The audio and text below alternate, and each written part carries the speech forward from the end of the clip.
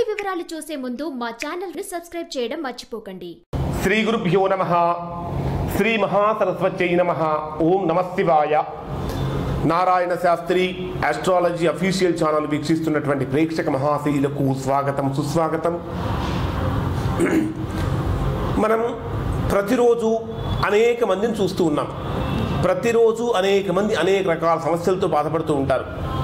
అనేకమైన సమస్యలు. మానవ జీవితం అనునిత్యం కూడా సమస్యలమయం. మరి ఈ సమస్యలలో ఉన్నటువంటి మానవులు ఆ సమస్యల నుంచి బయటపడటానికి అనేకమైనటువంటి మార్గాలను అన్వేషిస్తూ ఉంటారు. ఆ మార్గాలను అన్వేషిస్తూ ఉంటే అనేకమైనటువంటి మార్గాలలో జ్యోతిష్యం అనేటటువంటిది ప్రధానమైనటువంటి మార్గం. మరి జ్యోతిష్యం ద్వారా సమస్యను మనం పరిష్కరించుకోవచ్చా అంటే ఖచ్చితంగా పరిష్కరించుకోవచ్చు. జ్యోతిష్యం అనేటటువంటిది మనకు ఏ విధంగా సమస్య నుంచి బయటపడే విధంగా చేస్తుంది అంటే, జ్యోతిష్యం అంటే జ్యోతిష్యానికి కర్మకు కూడా చాలా దగ్గర సంబంధం ఉంటుంది. కానీ జ్యోతిష్యం ద్వారా మనకు ఏమి తెలుస్తుంది అంటే, జ్యోతిష్యం అనేటటువంటిది మానవుడికి సంబంధించినటువంటి మూడవ నేత్రం.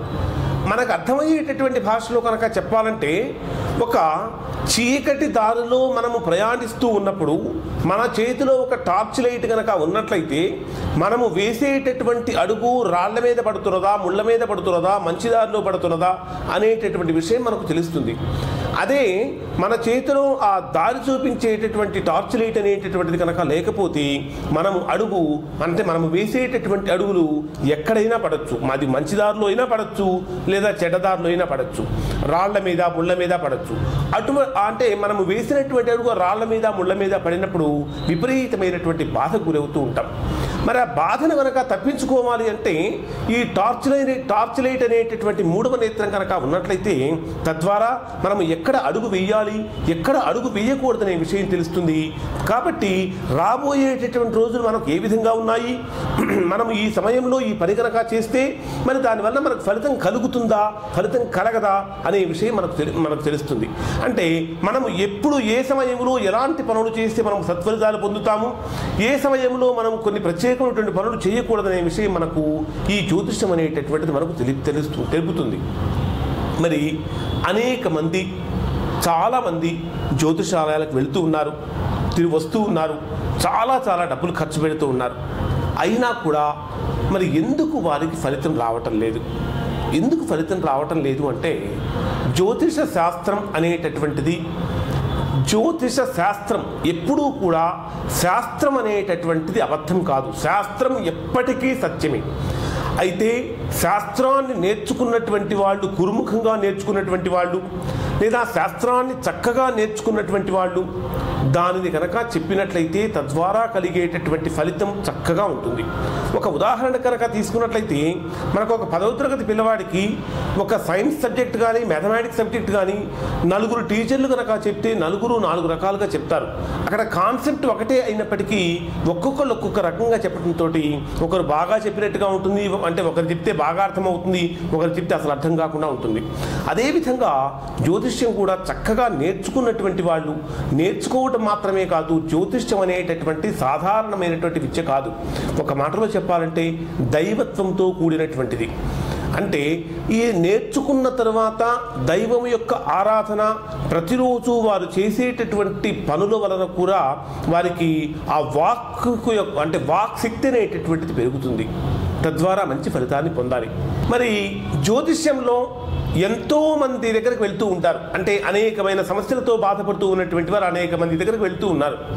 వెళ్ళినప్పటికీ కూడా ఎందుకు వీరికి మంచి ఫలితాలు కలగటం లేదు అంటే, జ్యోతిష శాస్త్రంలో మనము చూసేటటువంటి విధానం అనేక రకాలుగా ఉండాలి.